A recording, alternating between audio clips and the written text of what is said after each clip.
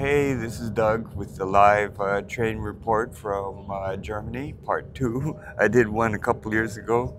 So I'm on the train from Göttingen to Hanover, and we're traveling at 247 kilometers per hour, so 150 something miles per hour. You can see the scenery zipping by.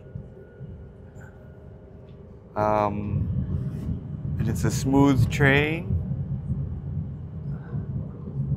We're just going through a tunnel now. It's quiet, so it can be done. They have free college in free university in Germany, so you can go and study like engineering, and then come out, and then learn how to design and build trains that actually function. Just putting that there because it's a good system. If you want stuff in your community that actually works, we have, Germany has more than 20,000 miles of rail. 20,000 miles of rail, so they know how to make it work. Just saying that little report. Okay, talk to you later.